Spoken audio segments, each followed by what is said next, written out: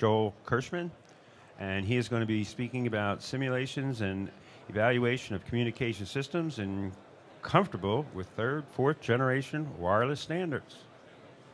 Great. Does everybody hear me? Yeah, we got it. Again, my name's Joel Kirshman. I work for AWRDE Corporation.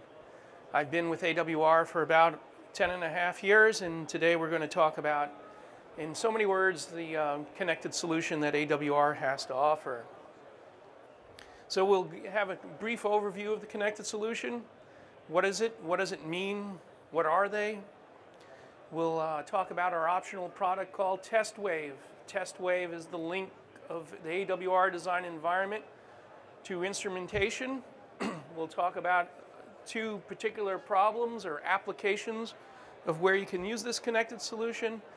And when we talk about this connected solution, for obvious reasons, we're going to be talking about Rohde and Schwarz equipment, although TestWave does connect to various vendors. So the AWRDE design environment can communicate to other instrumentation, but here we'll concentrate on the relationship with Rohde and Schwarz, as I said before. And for those of you sitting in the back, we know the obvious reasons.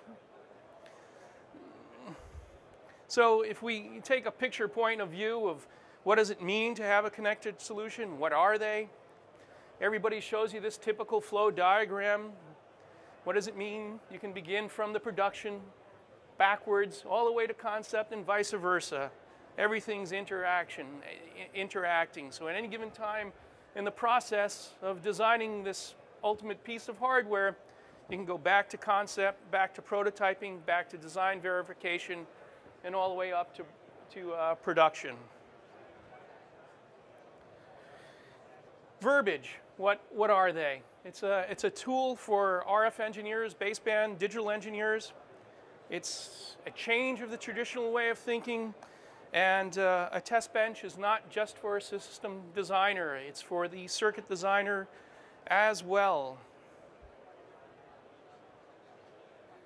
Another picture.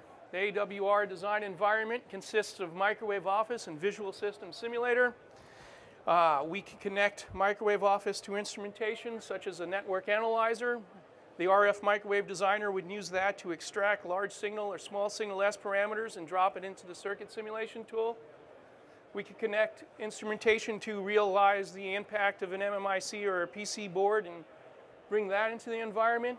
In terms of working with Visual System Simulator, the system simulator of AWRDE, you can use this as your signal generator, pass it on to an ARB, and the signal from the ARB into a device under test. So TestWave, this is the means of which we connect the AWRDE design environment to instrumentation. It provides a physical link between test and measurement equipment and the AWRDE simulation environment. We can connect to the equipment via GPIB, LAN, or VISA connection, and different case models are supported. One particular application is component design and optimization. You can use a vector network analyzer to characterize the component.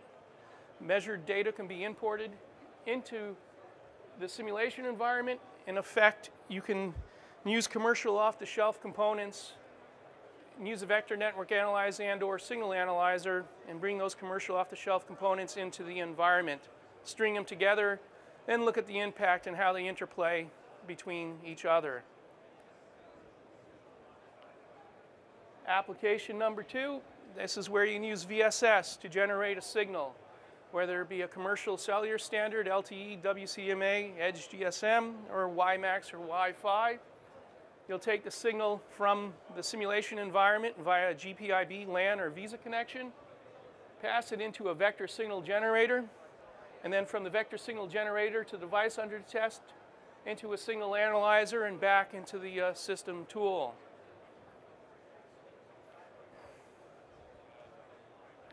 A case in point, one can design your digital pre-distortion system in VSS, create the signal in VSS, pass it to the device under test, and bring it back into an FSQ, for example, take the signal off the FSQ, and bring it back into the simulation environment of VSS, You can look at the signal before amplification in blue, the signal and amplification in black, and the signal with digital pre-distortion, and ultimately use the simulation environment to make an ACPR or ACLR type of measurement. This is a single carrier example, but you can definitely do multi-carrier examples as well and monitor the impact of your software rendition of a digital pre-distortion system.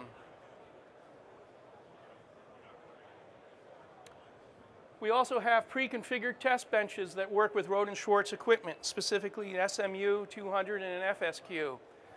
Here we're looking at a WiMAX signal generator at the far right in VSS. It's fully configurable to physical layer 1 specifications.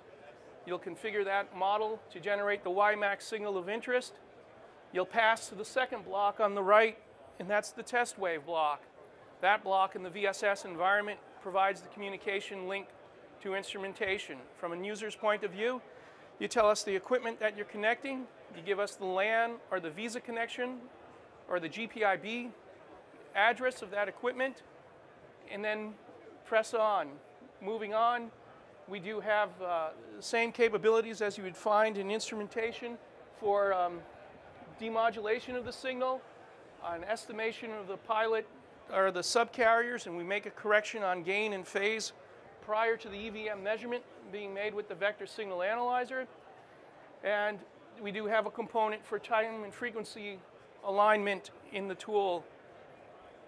The upshot is we can provide test benches as such, where you can look at the IQ plot off the instrumentation, off VSS, instantaneous power, spectrum of the WiMAX signal, and the EVM measurement made in VSS versus that in equipment. And here we see a very close alignment in the 1% EVM measurement coming off the equipment and the 1% EVM measurement being made in VSS. Okay, so now at this point, you can pass your amplifier into the design at one point in here, and then continue on and look at the impact of the amplifier or a filter or any RF component on that EVM measurement.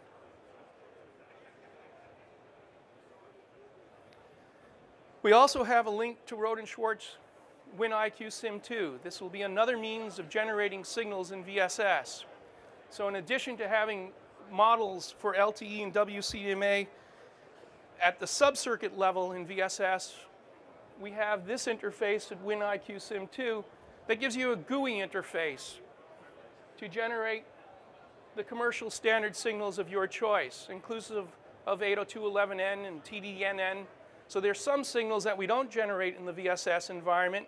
So we would suggest if you wanted to continue working with the VSS environment and have signal generation capability, to consider WinIQSIM2 as an option. And you'll have this GUI interface that's rather interactive and self-explanatory in generating the signals. The signal that's generated in WinIQSIM2 is encrypted. It's kept in the VSS environment. It can't go to any other tool simulation environment. The only place that it can go is back into Rohde and Schwarz equipment.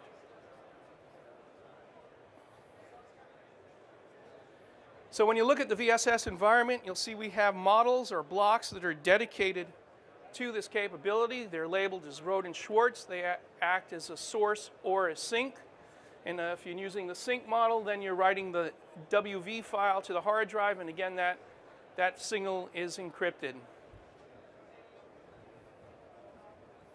So here's an example of two LTE signals generated through the GUI of WinIQSIM2, passing through a behavioral amplifier in VSS. And we do have the capability of tuning on key parameters such as P1dB, IP3, as well as IP2, and you can look at the impact of that behavioral amplifier. What ramifications or what impairments does it add to that LTE signal? So this is working at the behavioral level. As your design progresses, you can replace this component with an actual circuit design for microwave office and run the same signal once again through that. And recently, we've not only do we work with WinIQSIM2, but we'll work with the Rohde and Schwarz software analyzer program called the K96. This is an environment, yeah, the screen capture isn't that great, but here you'll use this K96 software to demodulate any of this common OFDM signals. So you can generate the signal in VSS, WinIQSIM2, pass it through the RF impairment, the link, whatever it may be, into K96 for further analysis of EVM and spectral analysis. And that's shown in picture-wise. So here in the VSS environment with WinIQSIM2 and K96 running on the same PC, you have the same signal that's on the SMU, the same analyzer software that's running on instrumentation also running on your PC. And you can have a virtual environment for your RF hardware. So there's no question about the signal generation, and there's no question about the demodulation process. It's the same, one and the same. And it's the same license that allows you to run WinIQSIM2 in VSS to run the K96. An example, case in point, WinIQSIM2 interface, upper right, source, device under test, out into a sync, into instrumentation, device under test, LAN, and the K96 interface that's running on your PC. The K96 is not embedded in VSS. You're taking the WV file and reading it into the K96 software for demodulation. So we've built test benches where we actually use Rohde and Schwarz as the source. Our lookup table, subcircuit, amplifier under test, go back into the Rohde and Schwarz software called K96, and we can make such measurements as EVM with or without digital pre-distortion, for example. And for further information, obviously you can look at these key websites. The Rohde and Schwarz websites are designated as such. The AWR websites are up above. When we do have application notes on interfacing with the Rohde and Schwarz equipment, we have one specifically using a generic QPSK signal, and the whole test bench is set up to run with an SMU and an FSQ in our environment. I guess I'm open for questions and answers. That's it.